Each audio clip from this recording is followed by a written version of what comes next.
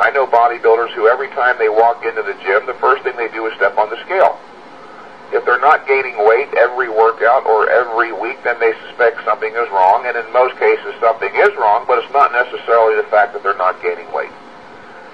Don't evaluate your workout-to-workout progress by the standard of body weight increases, because muscle growth on a daily basis, even at best, is negligible.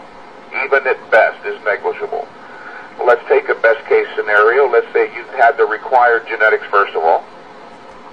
You were going to train properly in the course of the next year, eat adequately, and gain 30 pounds of muscle. Certainly a best-case scenario. As great as that is, 30 pounds of muscle in 1 year only averages out to literally slightly over 1 ounce a day, which is not enough to register on your typical body weight scale every day or even every week.